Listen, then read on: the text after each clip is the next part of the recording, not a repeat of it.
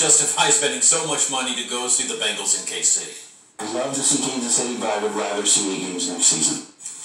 And if you're sticking around here and you want to watch the game for free, WHIO TV Channel 7, we have it for you.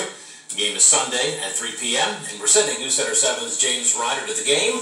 He will have everything Bengals for you leading up to the AFC Championship game and after. And here's the thing, from your couch you can have much better snacks than you would have in any stadium. The bathroom is just about the, And you know it's clean. If it's not, that's your problem. Okay, so we're highlighting Bengals fans ahead of this Sunday's big game. Trotwood Mayor Mary McDonald is getting in on all the action. She sent us this picture as she reps Cincinnati. And this week we want you to send us your pictures in your Bengals gear. You can do that by going to our WHIO News app and click Upload Photos on the bottom right. And now, your Storm Center 7 forecast with Chief Meteorologist McCall Vrydaghs. Chilly, getting really cold over the next few days. Yeah, it is. I thought you were going to say something, Molly. Yes. You know what? I blessed my brain on this Monday. It's so very clearly on the weekend. You spent several hours outside today, so we'll chalk that up. I guess my little brain freeze. Just it's still hearing. You're still falling out of it. You know what? Temperatures are dropping, and tonight is not even the coldest night that we're going to see over the next few days. So you want all of the warm layers from now through the rest of the week, really.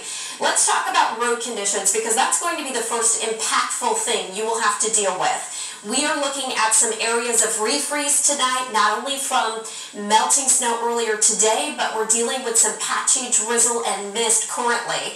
That could lead to some slick spots through the night into the start of tomorrow, and then tomorrow afternoon should be a lot better, although it is going to be a cold day. Satellite and radar imagery close to home, you can see overcast skies, but then as you get into the southeastern quadrant of the Miami Valley, there is some wintry precipitation moving through, and most of that is in the form of freezing drizzle.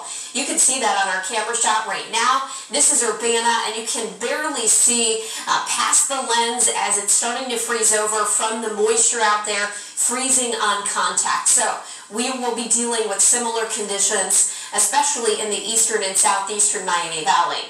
Live Doppler 7 radar right now as we scan the skies. Temperatures really everywhere are at least below freezing, but not too far below freezing. You see some pink there showing up on our radar. That's actually the freezing drizzle that I was telling you about. So I'll zoom in a little bit closer for you. You can see from Springfield down into Xenia, Cedarville, Harveysburg, Clarksville, over to Wilmington, a light glaze of ice may be developing, especially on bridges and overpasses, elevated surfaces. Be careful if you are going to be out tonight and even early tomorrow morning. So whatever falls now isn't going to melt. It's just going to glaze over. Two reasons that we have icy conditions. One, because we have the drizzle and fog that's occurring right now. Those water droplets are freezing on contact, so anything that's below 32 degrees. Those elevated surfaces, you get the wind that comes underneath it, and that can take the temperature that's at 31 right now and drop it down into the 20s. We also dealt with snow melt today.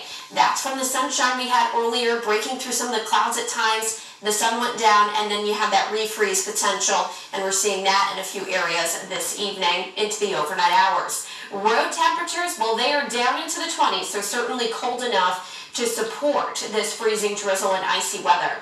For the rest of tonight, we will fall into the middle teens by morning. May see a few breaks in the clouds by daybreak.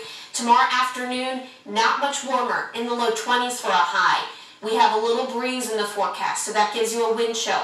The wind chill in the morning, daybreak, we're right around those low single digits, into the teens for the afternoon, and then tomorrow night really is when we crank those temperatures down to near zero, if not below, to start Wednesday morning. And Wednesday afternoon, not going to be quite warm at all. We only get to about 18 degrees Wednesday afternoon. Then Thursday, we get above freezing briefly, and then Thursday night I'm tracking some snow.